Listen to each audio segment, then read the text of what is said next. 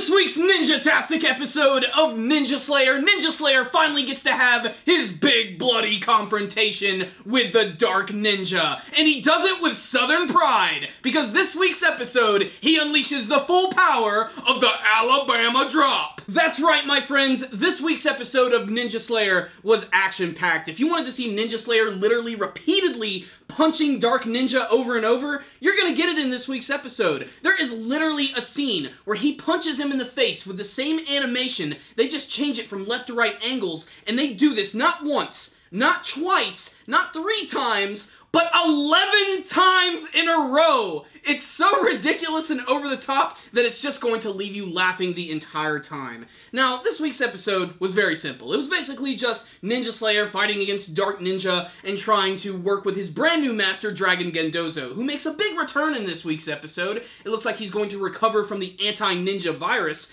What's really interesting about this character, though, is that in this week's episode, spoiler alert, he is seemingly killed. Out of nowhere. He just sort of disappears, starts talking to Ninja Slayer like a freaking Jedi in his mind, and that's it. And I refuse to believe that Dragon Gendozo has been killed this early in the series, because there are a number of scenes in the beginning of the intro of him training with Ninja Slayer, fighting against that big massive bull, and even a few scenes which involve the character of Yukano, who also makes a return in this week's episode, and just like her previous appearance, it's pretty much all based around her big juggly boobies. Which, you know, I'm okay with that, but I really wish they would do more with the character aside from just making her eye candy like the rest of the other female characters in the show.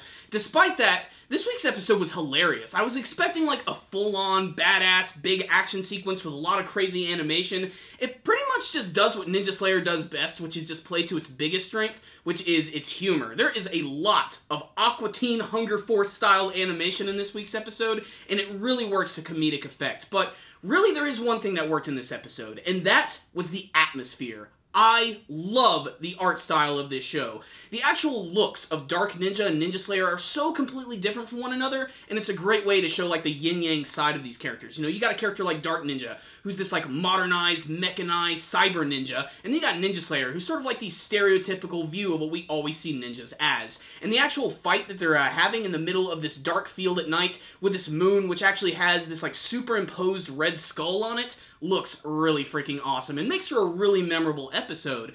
But out of nowhere, like I said, it seems like Dragon Gendozo is killed. He even refers to himself as the Roshi Ninja. Whether this means this is just another alias for the character, or maybe he actually is being possessed by a ninja known as the Roshi Ninja, is sort of up in the air and it's very debatable at the moment, but I'd like to imagine that the character is going to make a return. He disappears, Dark Ninja leaves, and then we have, of course, Ninja Slayer himself, who does some amazing moves this week. Like, I loved the whole bit with the Alabama Drop, which seems to insinuate that apparently ninjas were at the Alamo. Apparently they were in the war for Texas's independence, which I just think is a really funny thing when you think about it. And I love how the narrator actually talks to the viewer, kind of assuming maybe they're ninja. If they have ninja ability, they'll get a lot more out of the show because they'll be able to see all of these secret techniques.